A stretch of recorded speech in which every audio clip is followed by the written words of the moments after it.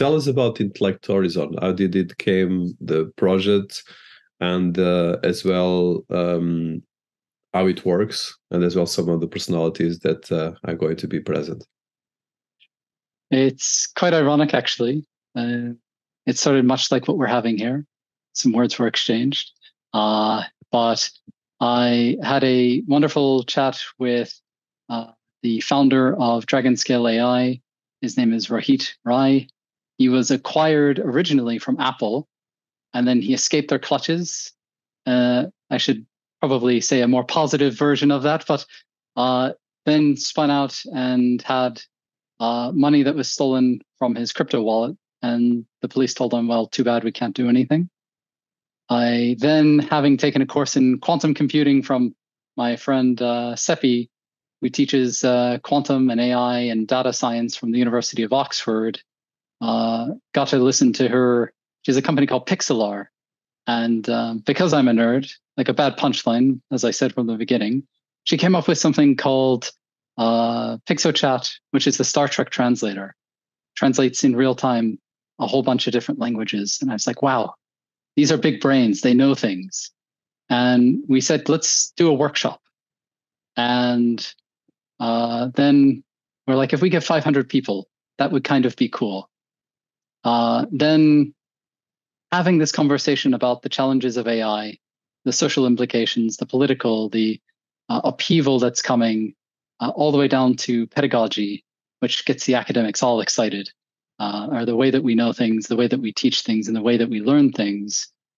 We even managed to get one of my mentors from MIT, Dr. Sanjay Sarma, who's also among running 6 different labs, being one of the founders of EDX or edX and MIT OpenCourseWare, is now the CEO and El Presidente of the Asia School of Business, and is working on some really cool things. But we got together, and I think I had something that really, truly terrified me. I had the academics agree that we needed to have a conference and a conversation. And anybody that knows academics, and I say this with all the love in my heart, knows that you put 2 of them in a room and they can't agree that they're in a room, and they can't agree that there's 2 of them at the same place. And we kept growing the initiative. And we said, how is it that we can take a lot of the challenges that startups are facing? So we created something called Starshot Startups. And we have over $270 billion in private equity and venture capital funds that are going to secret shop and listen to pitches of people changing the world. We have folks that are going to announce initiatives like the Earthshot Prize, which is a Prince William Foundation. And there are new partnerships with some of these universities in Southeast Asia. There's been a lot of video game closures, studio closures. And my time living in the Valley, I said, great, let's get some recruiters. So I asked some friends, and now we created Starship Seekers. And now we have every major technology company and video game studio represented that are going to be there to help people find their next crew. We say to take them to the stars. I think the final part that we thought was interesting is MIT has this concept called mens et manus, or hand in mind, action learning. This is where we came up with Cyberclash. Different universities across the world on the conference are going to open up their campuses and are going to teach in a hackathon both digital and physical participants how to learn AI, how to work with AI to code, how to use it in robotics and IoT. And because we're a little bit unhinged and I had some raised eyebrows there, we then said, let's make it all for free. That'll show them. And let's do it without sponsors. So it's a no strings attached conference. And we get to highlight the issues of XR, which is what we see, what we hear, AI, which is what we know, and Web3, which is how can we trust any of it? Presently, I'm very delighted to say that, free sells well. I don't know if anybody told you this, but we've already achieved 14,000 registrations. So I think we hit above our 500 number. We have incredible speakers like Matthew Wheat, who's the director of the University of Oxford Department of Continuing Education. We have Aaron De Ferraria, that is the one of the leaders at the University of Waterloo. He's working with executive education, continuing education. Regent University, we have their senior vice presidents and their philosophizing big brains and cybersecurity experts that are tag teaming as well to speak, to highlight, and to try to bring maybe not answers, but to provide perspectives so that people can start to ask the right questions. And that's where we are now. And based off of the rate of speed, who knows where we'll end up by the time that this thing is done. We already have governments talking about a year 2, and I'm just trying to get through year 1. Congratulations, first of all. It's a great panel and definitely there's a lot of great people. So you have very important panels here and a lot of very high profile, I would say, humanity moonshots and as well challenges, because at the end of the day, this is all right now. I think everyone is lost with when it comes to AI. And I think the biggest challenge right now is definitely how we can actually map some kind of journey that doesn't disrupt more than we are already disrupted. Because of course, the irony is that it's very small people making the decisions, but the huge part of humanity, although we have better capacities than ever, probably in humanity development, we are as well in a lot of different velocities. So let's start by one of the things that is one of your major panels in the beginning. I would like to start and this. I would like a question on this topic, and I know that there's different speakers on this, but I would like to talk about this. And this is actually a topic that Dr. Seppi Shakavek is going to be mentioned. So the future of enabling technologies using applies AI and quantum computing. So definitely, these are probably the most disruptive technology in history. And as well, probably the most complicated for people listening to us, because everyone has an opinion about AI, but anyone that is actually using AI to change the world economy, besides disruption, that's the bigger question. And definitely, of course, there's great things coming out of AI, but I would like to see, how do you see this topic? Of course, without going too much, the idea is for people to go to the conference, but just your opinion on this topic in general.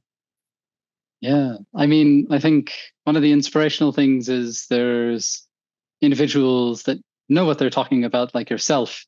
And then you have a lot of talking heads that are overnight flyby AI experts. And they have a platform and they'll use impressive words like foundational models and generative AI and LLM, but they won't actually know what any of it means, but it sounds really cool. And then they'll say that it's going to take our jobs. And actually, it's something that we probably should feel slightly insecure about, because you have multimodal AI models now that are effectively able to synthetically generate beautiful content, words that I think I would not be able to say so eloquently. And it's now getting proliferated into voice, into video with solutions like Runway ML. And the question is, well, what happens when all of the intellectually heavy parts of humanity are suddenly removed? What happens to the social elements when suddenly it's just AIs talking to AIs? It starts to kind of sound like something out of Black Mirror. I think we just gave a free plug to Netflix. But these are really large existential crises. And we found out about the sociocultural impact of social media and how it actually changed an entire generation. And now we're providing these models that have a ton of data and a wonderful capacity to do great good and creativity or great tears. And we're making them open source. We're making them free to the world. And we're also not really certain on how to prepare people, both young and old, for this. And I think on that side, it can be quite scary. On the flip side of the coin, because we want to be optimistic about this, man, is there a lot of work that we no longer have to do because it can be freed up through automation. We have the capacity with AI that only has the ability to synthetically generate that of which humanity has created so far, but not what is undiscovered that we could create tomorrow, until we reach singularity, perhaps. And I think one of the components is trust. Web3 blockchain, in theory, was built on the idea that there's a ledger, that there's visibility, and that you have, custody of control throughout the ownership of the life of something. Because this is a major problem. There's these black box AI models, and we're not really sure who made them, what biases created them. And if you ask ChatGPT says, no problem, you can trust me. So I'm sure it's probably fine. But it's a battle of these tech titans. Right now, the other challenge that we have is we're blindly giving access and implementing these things into our society, into our software. And we're not really questioning what are the potential ethical considerations. We saw this with the self-driving cars of, do you kill the passenger on the inside to save people on the outside, or vice versa?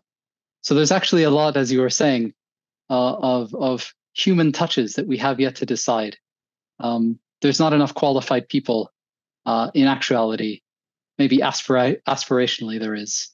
And this is, I think, the great opportunity for us to have a dialogue and to not just come as people from one country or college or identity, but more so as a public discussion on humanity, and to really, at a point in time that is going to, in my personal opinion, be greater than the Industrial Revolution or the age of the internet, unlock human potential. And if we have that capacity of creativity, ingenuity, and vision, let's try to make sure that it's a utopia, maybe not a dystopia, and that we're going in eyes wide open, as opposed to going on a roller coaster ride that we're not allowed to get off, and we're terrified at what happens at the end. So we'll see what happens, and we have very big brains that are going to talk all about that, which is very exciting.